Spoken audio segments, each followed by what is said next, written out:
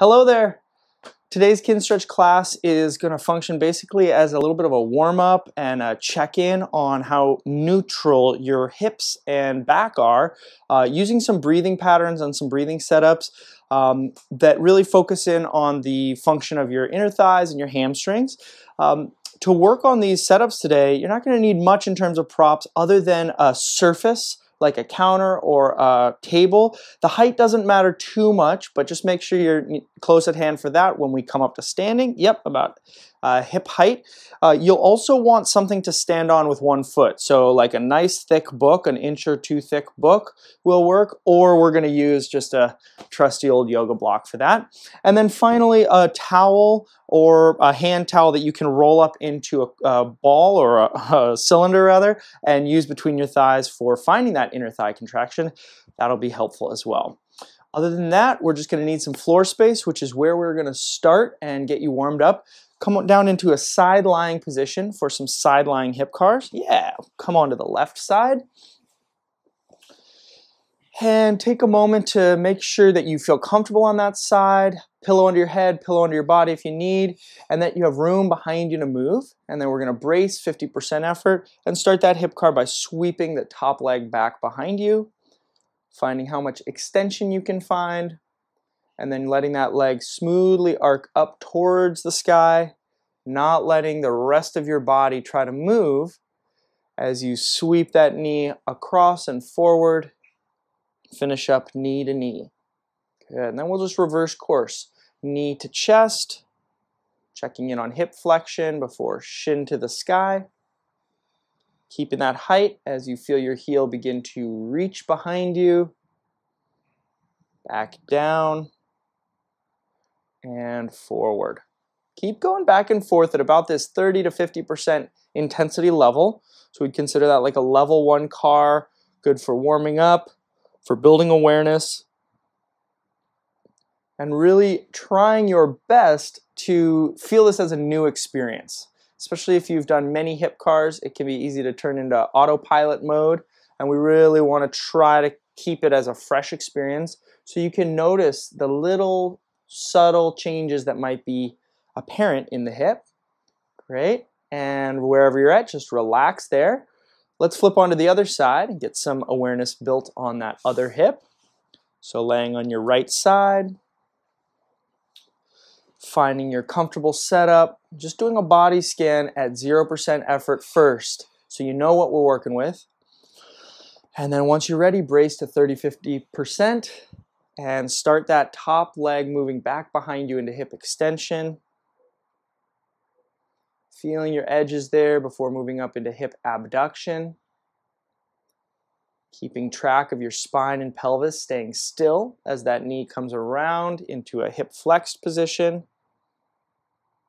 And then knees touch together, and we'll reverse. Knee to chest, shin to the sky. Smoothly arcing to explore hip extension. And then even checking in on how well can you move your leg towards the ground for hip adduction. And keep going at your own pace, back and forth.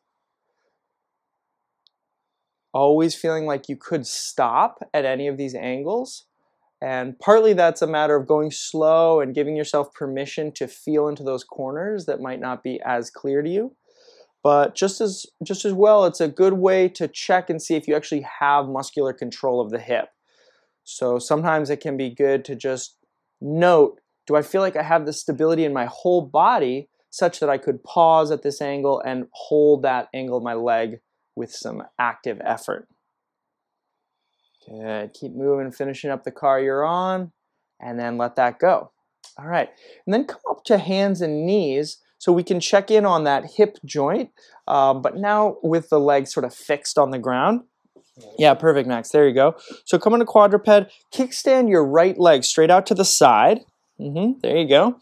And take a moment to just look and make sure it's as close out to the side as you can, which might mean that your belt buckle is turned a little bit towards that side, and that's totally fine. Might not be like a square quadruped. And then anchor both hands to the ground. Okay. Oh, good question. Yeah, your foot could be flat if that feels good. If that's not working for you, just as fine to go like this, although it's maybe a little better to have the foot flat so you get a little more control of that inner thigh tissue. Once you get set up here, give yourself a little soft bend in the knee, so it's not a locked knee, both hands on the ground, and take a moment to create a little tension through all your points of contact on the floor. So scan through the left leg and the right leg, both hands, and feel a little active, positive pressure into the ground. And then we're going to use that positive pressure to really feel what's going on here as we start to move the spine. So start curling your tailbone under into spinal flexion, going slow so you can maintain pressure on that foot, and continue curling your tailbone under until you're pretty sure you're moving your rib cage, and then we'll pause there. So just going up to the height of your ribs. Then making sure your foot is still heavy, start reaching your tail feathers the other way, lifting them towards the sky, feeling the limit when you can't lift those tail feathers any higher, and then trying to reach your belly button forward, and again pausing when you feel like you're beginning to move your rib cage, and we'll just go back to curl that tailbone under. Good. Taking your time and using this position, which might feel new for you to do spinal cars from, again, to notice those subtle nuanced differences that might show up as we repeat this movement over and over. Constantly checking, are your hands and both feet actively engaged with the floor? Are you moving while maintaining that active engagement? Give me 10 more seconds of this smooth, controlled, but muscular effort. And relax. Very nice. Okay, and switch into the other side. So your left leg kicking out to the side. Perfect. And really think here, the idea is, again, to highlight and build awareness about that whole hip complex. The pelvis is one side, the leg bone's the other side, and then we call it the hip joint, the thing in the middle. But we really could build awareness by moving the leg or the pelvis, and we're moving the pelvis here. So checking that all points of contact on the floor are actively engaged, especially that left leg, and then a little bend in that left knee so that we can start now curling that tailbone under, and you're able to maintain that active pressure through the left leg as you move your spine into flexion. When you get about to that rib cage segment, pause and go tail feathers in the other direction, exploring extension. Good. So if you are using this class as a little bit of a warm-up for a workout or for another activity, you really want to take advantage of those active moments to actually just build heat in your body. And then we can use that activity to send awareness or send signal to the specific areas where we want more. We want more in that hip and pelvis area. Taking 10 more seconds to explore the motion and contractions that are available here. 3, 2, 1, and relax. Good. All right. So we're going to leave those cars for a moment and get into some of these breathing setups. The first one's going to be laying again on your side. Let's all start on the left side. And if you need a pillow for your head, you want to grab that. But now we're also going to use that rolled up towel. So we have a bath towel here, but you could just as soon use a hand towel. And then you're going to throw that right between your thighs and make sure that you have space between your knees. So the towel won't be between the knees, but more like between the thighs. Okay. And then before we really get into it, just feel that your lower back, or your whole back rather, is sort of rounded and softened. And if you squeeze that towel gently and take a nice inhale through your nose, you might feel, oh yeah, I can kind of relax into the lower back here. Okay, so as we do this entire side lying breathing drill, if you ever start to feel your lower back start to extend, know that that's not the purpose of the drill, and so you might just reset right to here and then get back on board with us. So step 1, to let that low back go. And then just watch here, the motion generally we're going to be using is pulling that top knee straight back and then letting it go. Pulling it straight back and letting it go. Okay, so you can join us here and just get a feel for that movement, because we're going to link it with your breath and we're going to try to find the most pulled back position that we can. Okay, so if you're not already joined with us, Little squeeze on the towel, and just feel that top thigh move straight back without coming away from the towel, and then release it forward. So you can get a sense of this motion. And as you build a sense of that motion, try to specifically notice how you're lengthening or maybe even stretching the back of that top hip. So sort of that back pocket area is forced to open and stretch as we pull the knee back. Okay, so just noticing. All right, now starting here with knees neutral, go ahead and place your top hand on the floor so you have some bracing through your upper body. Squeeze that towel to take an inhale through your nose. And then on the next exhale, intensify that squeeze with the towel so your thigh pulls down. Good, so we really are feeling that inner thigh. On the next inhale, draw that top knee back as far as it'll go. And then the exhale, squeeze that towel more, keeping the distance you've found. Next inhale, draw it back further. Maybe it won't move much at this point, that's okay. Exhale, squeeze the roller more. Good, and keep going for 2 or 3 more breaths, using the inhale to pull that knee back, and the exhale to engage more inner thigh on this top right leg. Really finding that inner thigh. Inhale, pulls back. Exhale, squeezes that towel further to help you get connected with your inner thigh. Final inhale here. And then relax and let it go. All right, so we're just going to do that same drill on the other side. You can flip. Cool, cool, cool, cool. Nice. So now laying on your right side, take a moment to just feel your setup here. Make sure your lower back and your upper back are softly rounded so we're not actively extending there.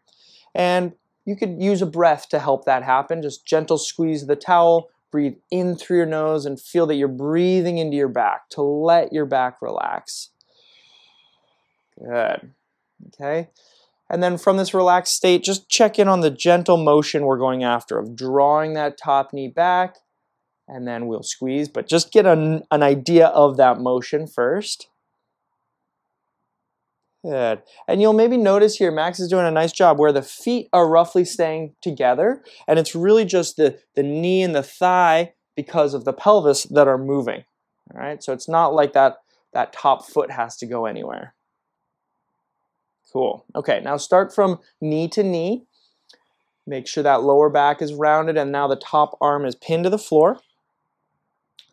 As you take an exhale here, squeeze the towel rather between your thighs. And then on your next inhale through your nose, draw that top knee back as far as you can bring it. On the exhale, keep it there and squeeze that top knee down into the towel. Inhale pulls that knee back any further that you can find. Exhale squeezes down on the towel. And this is really the key motion for us to find and feel, because this is now controlling your left leg. We'll get into a little bit more why the left side is so important, but make it your goal here to really feel into how that left inner thigh is pulling your top knee back and then squeezing that towel. Last inhale, exhale cycle. Trying to make friends with that left inner thigh. Final inhale to pull back any further. And relax and let that effort go. Very nice. All right, so feeling into those inner thigh muscles is particularly important to help us get onto one leg. And as we'll get into a little bit more through these next breathing drills, turns out our body is much more able to get on the right side than the left side. And so we're gonna try to train that left side a little bit more. At this point, all that should mean is that you really are feeling into that left inner thigh tissue. And if you weren't, I might actually encourage you to just zoom back on the tape and run through that drill we just did where you were moving your left leg back into that position to help you feel that left inner thigh. We're ready now to come up to standing and start to integrate into some standing work. this is where you're going to want to move towards your counter or tabletop surface, whatever you're going to need, as well as a block to stand on, and we'll meet you there.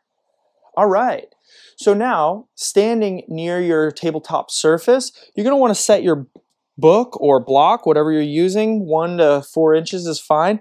You're going to set that where your right foot is going to be standing on it, but in a way that your hips are near to the counter so you can get both hands onto the counter. Okay, so go ahead and find those hands on the countertop, those feet, 6 inches away from the edge of the counter, and right foot on the block. Okay, and as you're getting set up here, you should feel into how much you can let your back round, kind of let that tailbone relax and curl under, and especially notice that you have weight on both hands. And now shift that weight onto your left hand more than your right. Take a little bit of an inhale to further round your back, breathing into your back, and on the exhale, make that left hand even heavier and feel your left side scrunch up. So you feel the left ab wall pulling your ribs down and connecting you to your pelvis. Okay. Then on the next inhale, keep this and straighten your right leg so that your left foot comes away from the floor. Good. Very nice. So then once you're here, your left foot's off the ground, your left hand is holding the majority of your body weight, and you're feeling your left ab wall really staying engaged. Okay? And this is all we're doing in this drill, is holding a position while completing these full inhales through the nose, exhales through the mouth. And now I'm going to kind of bounce around your body and give you an idea of where we really want to be feeling this effort. So left ab wall for sure.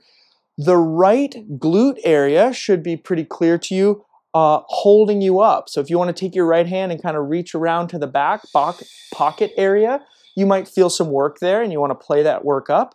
If you're not feeling that, I encourage you to try to lift your foot out of the mud. Imagine you have a boot in mud and you're pulling that foot out of the mud. For your last inhale, exhale cycle. And relax down. Very nice work. Okay, so just take a little walk around for a second. So we would consider that a drill for your left side pattern, essentially, because we're training that left inner thigh. We are using the right leg, but it's all about that right leg getting you over onto your left side, in this case indicated by your left hand. All right, but let's get a taste of what that other side feels like. So we'll just move the block to be now under your left foot, both hands on the countertop, right foot starts on the ground. Take a moment here to round into your back, use an inhale through your nose to really melt into that rounded shape. And then on an exhale, feel your right hand a little heavier than your left and feel your right ab wall pull your ribs down to that right hip. Okay. On your next inhale, keep that engagement and straighten out your left leg, feeling that you're pulling your right boot up out of the mud, straight up.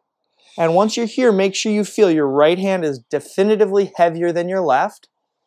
Your right ab wall is clear. And maybe you feel your left glute area is working to hold you up here. Take a few more breath cycles. Feeling your left glute, maybe your right inner thigh, definitely your right ab wall, because that right hand is holding your weight as your back is rounded. Breathing, sensing, maybe noticing how this side feels compared to the other side. And relax down. Okay, so as you walk around this time, just a quick note about why left, Will? What's the deal with the left? It essentially comes down to the difference in shape and characteristics of your diaphragm. That your left side of your diaphragm is very different and behaves very differently than the right side of your diaphragm. That essential asymmetry plays itself out in terms of the musculature in our left and right hips and our left and our right shoulders.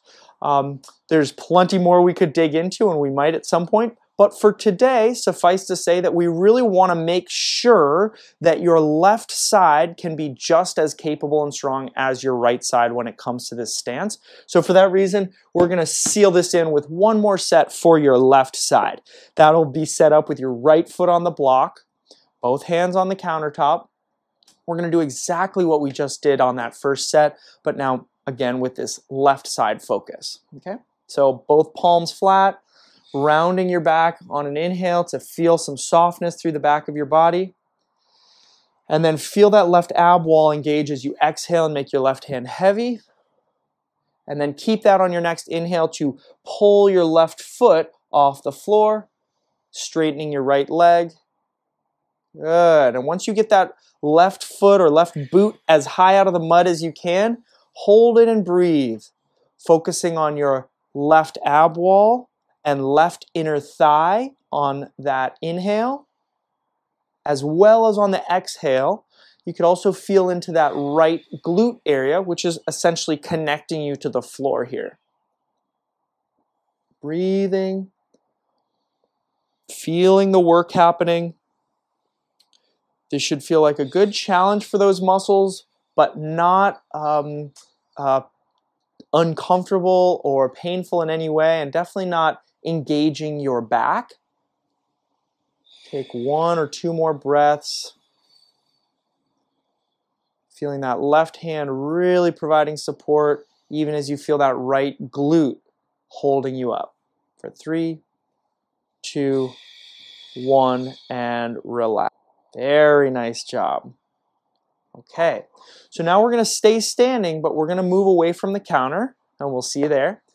All right, now stepping away from your counter surface, bring your block with you or your book, whatever you're using. So now we can translate that to a standing position without support of the hands.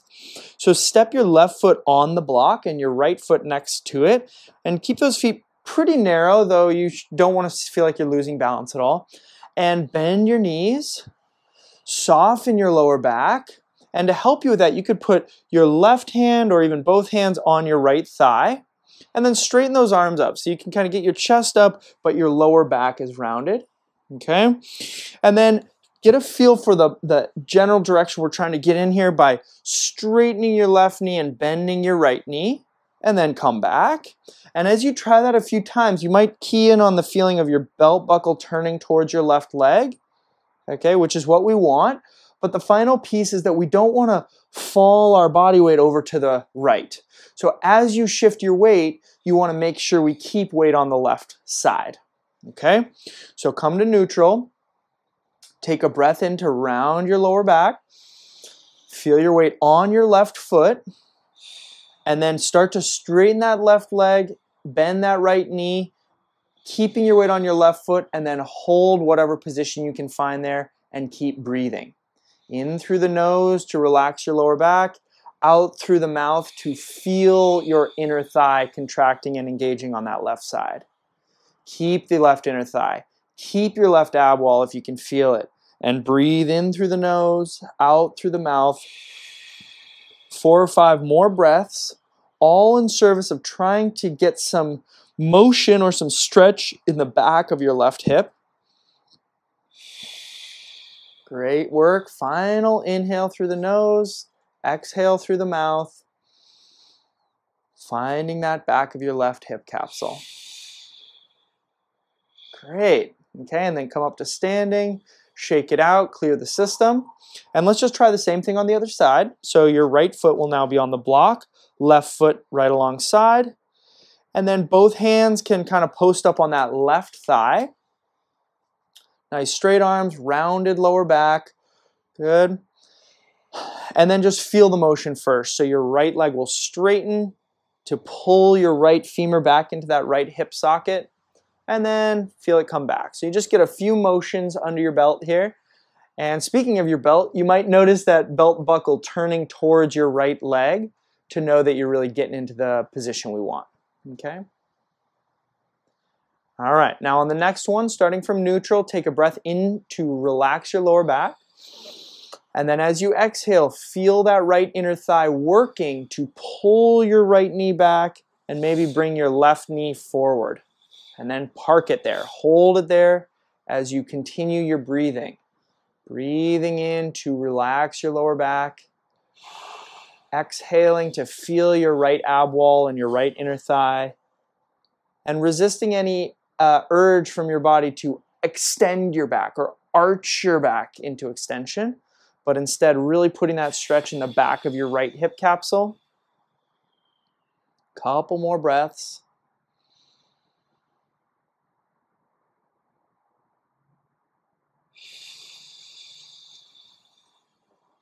Feeling your weight on your right leg, even though that's the higher side, for your final inhale, and let it go.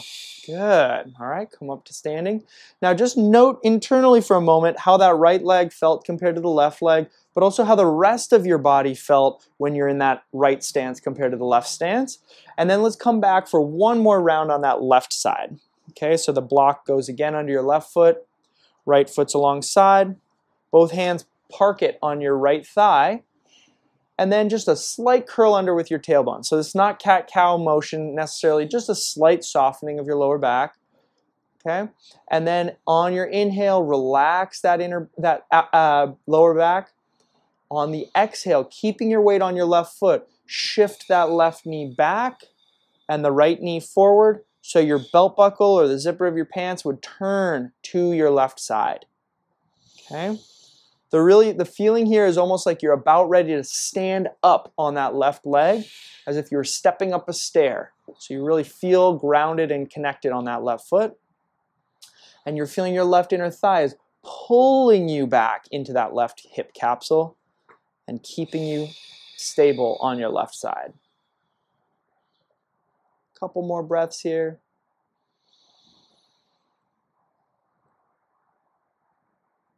Good. And let that go. Go ahead, come up to standing and check in, kind of clear the system. All right, now to take our final step away from the counter and onto a full standing position. Make sure you have some room around you, a room in front of you, room behind you, so we can reach those arms when we're ready. And then set your feet about shoulder width apart. So set up with your feet wide enough here that you can really feel into that sense of shifting your weight to your left side, shifting your weight to your right side. And that's essentially what we're going to practice and drill with some breathing here. Okay, so keeping your feet planted, soften your knees, just a slight bend in your knees, and soften your lower back. So just a slight curl under with your tailbone so your low back feels soft. You could even take an inhale through your nose to really ask for that for your body. Okay, and then keeping that softness, shift your weight onto your left side while your right foot stays on the ground, and see if you can feel into your left inner thigh contraction, the same muscle we've been kind of training throughout the class here. If you can't feel it, sense into a little bit of turning your belt buckle towards that left leg. Good. And finally, maybe feeling into how you don't need your right foot even if it's on the ground. So it's really that your body weight is centered over that left leg. Okay? Now, as you feel that left leg and left inner thigh contract, hold on to that contraction. Reach your right arm forward and your left arm back behind you, and try to lift your gaze to be right over that right hand. Okay? Keeping those knees soft, keeping that left inner thigh clearly contracting. Keep your inhales through your nose and your exhales out of your mouth as complete as you can. So you're really pulling in air through your nose and you're fully blowing that air out through your mouth. And you're sensing into that left foot, left heel, and left inner thigh. Good. Just checking in. Are you locking your left knee? We don't need a lock in the knee. Are you starting to extend your lower back? We don't need to extend through the back. What we need is that stability from your left inner thigh and left hamstring that really provides the sense of connection with the ground that our body needs in standing. Last couple breaths here. And let that air go, let the arms fall, and just come back into stance on both feet. Okay, so let's see how that feels now on the right side, which again is the more common side for our body to know how to work. So shifting that weight onto the right side, keeping the knees bent, the tailbone slightly curled under. See if you can detect that inner thigh contraction, and maybe accentuate it by slightly turning your belt buckle towards that right side. Okay. So you can see Max is using tactile touch to feel with his fingers those muscles working, which is great and maybe might be important for you at first. And then as you get a sense there, you want to try to feel that contraction just with your internal sense awareness so that we can reach that left arm forward, that right arm back, and you fix your gaze right over that left arm. Knees are soft, weight is centered over the right side, so you can feel your right inner thigh. You could feel your balance maintained on that right side, even as your left foot is just touching the floor. Good. Holding for a few more breaths, noting how it might feel different than standing on your left leg. For 3, 2, 1, and relax. Good. Okay. Shifting back to center, we're going to get just one more in on this left side. And this time I want to really just fine tune it a little bit for you. Okay. So soften those knees up again. So you keep a little bend in your knees. You feel your tailbone curl under just a little bit so your lower back is not extending. And then keep that softness in the knees and the back as you shift your weight left, trying to feel with your internal sense awareness the back of your thigh, your left thigh, and the inside, the inner part of your left thigh.